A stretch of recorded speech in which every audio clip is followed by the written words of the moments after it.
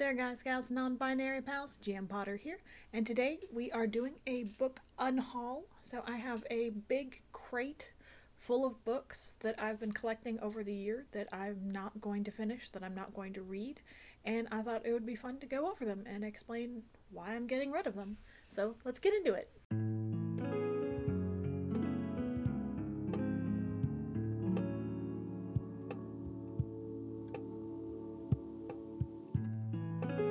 On the top is The Luminaries, which, if you watched my review of this book, you understand why. It's not a good book. It's a beautiful cover, it's beautifully illustrated, but it's very predictable, it's very by the numbers, it's very just frustrating to read, honestly.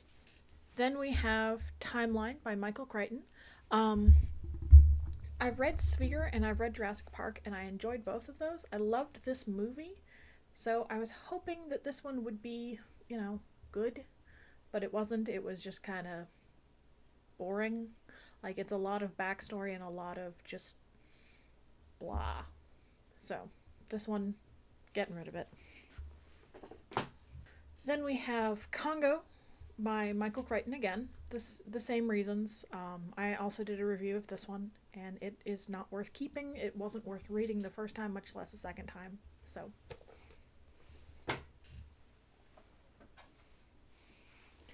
Then we have One Last Stop by Casey McQuiston. This one was cute. Like, it was a cute story, but I think it's a once funny. Like, once you've read it, and then that's the end of it. So, this one was fun, was cute, glad I read it. Not gonna reread it.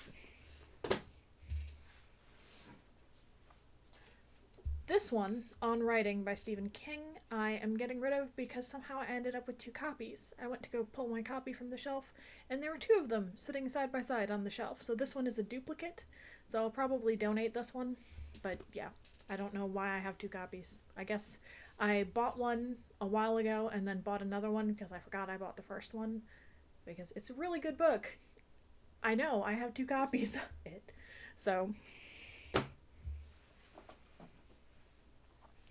Then we have Payback's a Witch by Lana Harper. This one was very predictable feeling. It was very just not good. It wasn't bad. It's a solid 3 stars, but it's not worth keeping. It's not worth rereading. It's blah.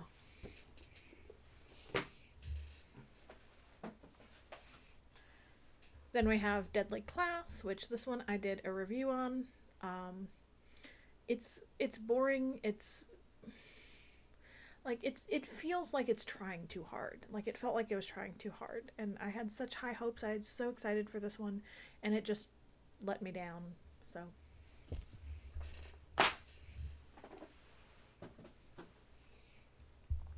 Then we have Connected, which I got in a blind date with a book.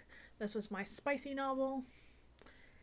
It was more tawdry than spicy, I would say. Like, it wasn't good spicy. It was just kind of, like, if you're gonna push things as far as this book did, you should commit and push them just a little bit farther, or pull them back. But this one just, it didn't go far enough, or maybe it went too far. It's in that awkward middle zone where it's just not very good.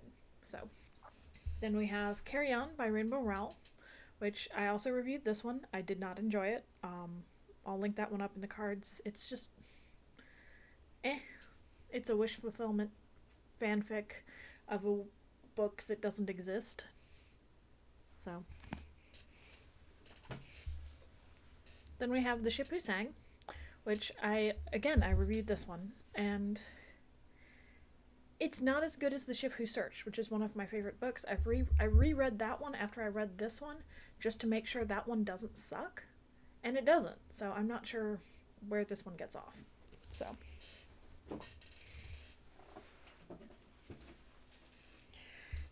This one I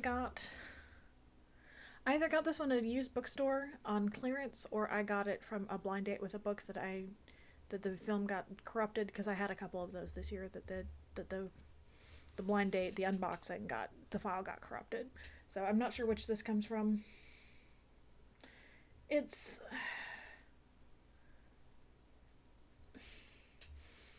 cloying, it's trying to be something, and it's clearly not. Like, it's not trying to be something it's not, it's just not.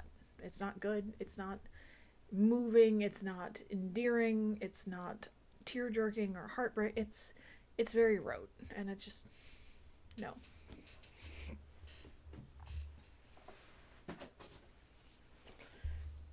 Then we have Claude and Camille, which this one I did get from a blind box that I didn't film. This one is supposedly Monet and Camille and their love story, and this one was a did not finish. I tried to get into it, I really tried, I just didn't like the author's writing. So this is a did not finish, not gonna finish, not gonna keep it.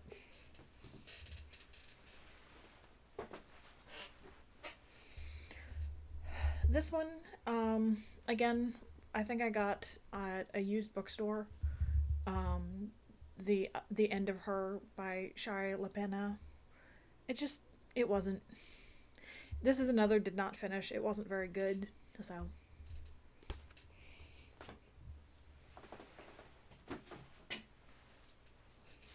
Then we have two more Owl Crate books.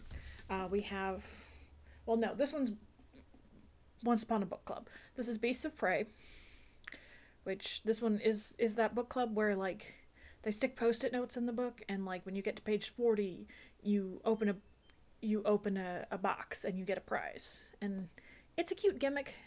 The book itself wasn't very good, so. And then this one is Owl Crate. This is The Depths, and I reviewed this one, and it's supposed to be spooky and eerie, and it just isn't. It's not good. It's one of those, once you read the synopsis blurb, you've read the book, and so you might as well just stop. So.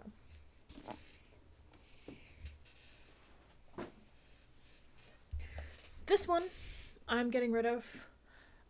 It's an audiobook on CD. It's a full cast audio. It's Thor's Wedding Day. The Blushing Bride Needs a Shave, and it's a little transphobic. It's based on the Norse myth about how Thor pretended to be Freya, and it's cute, but it's a little, it's kind of dated. This one is from 2006, and it's just a little dated. I think it was dated then, probably, but getting rid of this because it's a book on tape. I don't need a book on tape. I have audiobook subscription.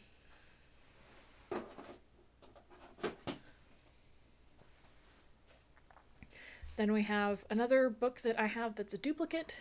This one, I was looking for my copy, couldn't find it, ordered a new copy. As soon as this one arrived, I found my copy, so this one, well, actually, as soon as the return window was closed, this one showed up. So this one, I've asked friends if anybody wants it. Nobody said that they do, so this one I'm getting rid of.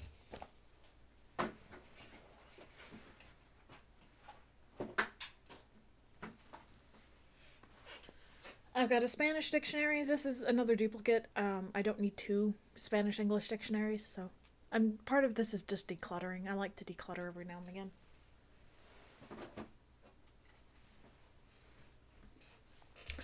A Court of Thorns and Roses. This was bad.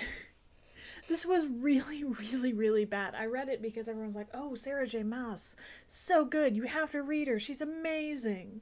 I read this one, and I got halfway through the next one, and that one I just didn't finish, because I'm like, I don't care about any of these characters at all, not even a little bit, and it's just like, if I don't care, I don't care.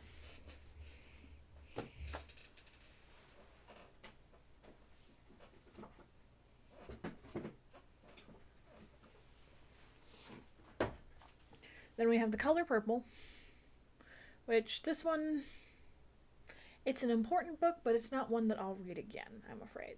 So this one I'm getting rid of.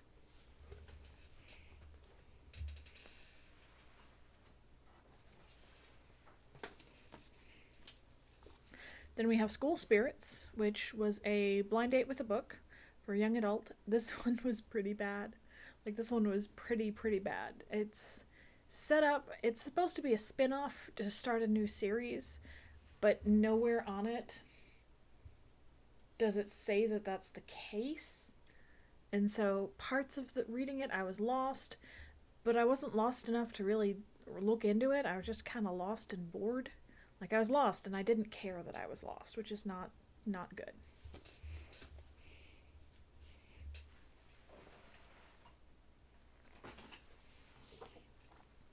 I have Paper Castles by B. Fox. This is an indie book.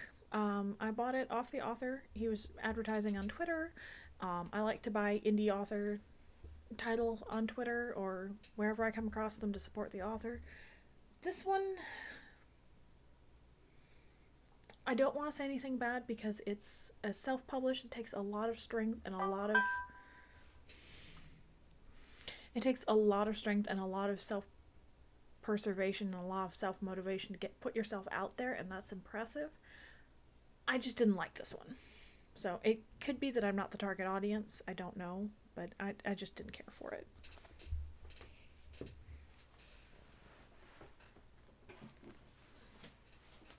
Pull up two because I'm getting to the bottom. I have We Are the Wildcats by Siobhan Vivian, and this one, I guess I'll link this one up there too. This one was real bad. This one deals with grooming in a way that they're not saying no to grooming. Like, they're not saying yes, but at no point do these children say, hey, let's find an adult. Like, they're being taken advantage of, they're being pushed beyond their limits, bad things are happening, and at no point do they say, hey, let's talk to an adult, when they all have the sorts of adults in their lives that they could easily and comfortably talk to about this. Then we have The Donut Trap, which this one was really good. It was really cute. I'm just not going to reread it, so nothing against the book or the author. It's a once funny, and I read it, and it was fun, and I enjoyed reading it. I'm glad I read it, but I'm done.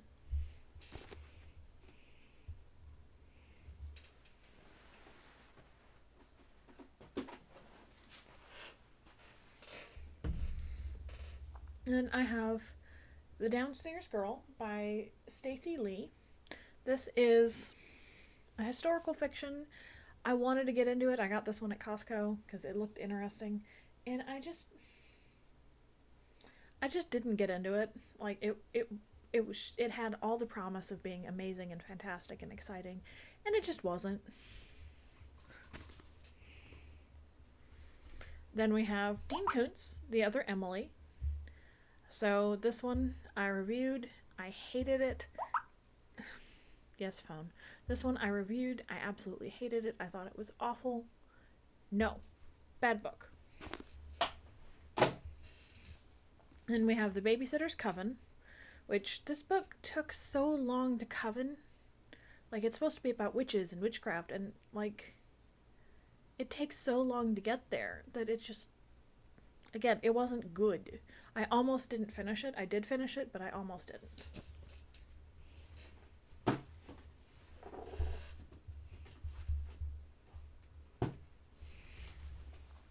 Then we have this one, which is Like the First Time, which I got as a blind date with a romance novel.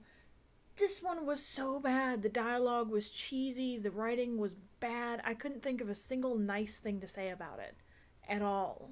Because even the syntax wasn't good. Like, it was just bad.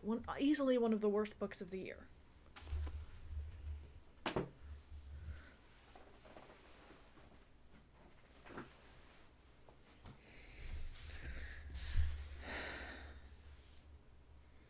And then we have Starter House.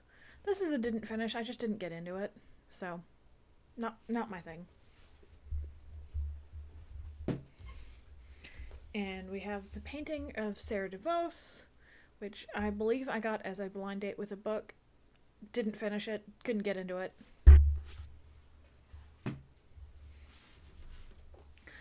The Lost Apothecary by Sarah Penner. No. Just no.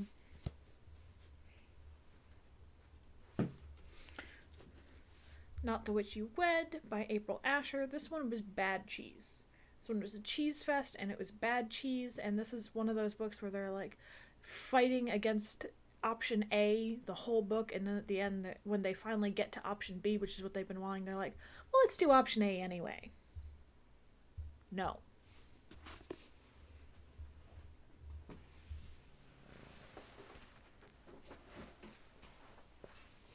last two books. So we have Once Upon a Dream by Liz Braswell. I love Maleficent. This one did Maleficent dirty. Like, it was supposed to be, like, what if Maleficent had won and Sleeping Beauty never woke up? And then she does. Okay, cool.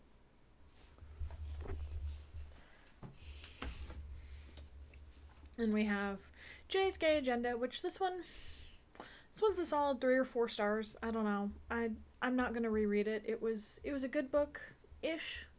Like, it wasn't great, it wasn't bad, it wasn't great. It was just kind of there.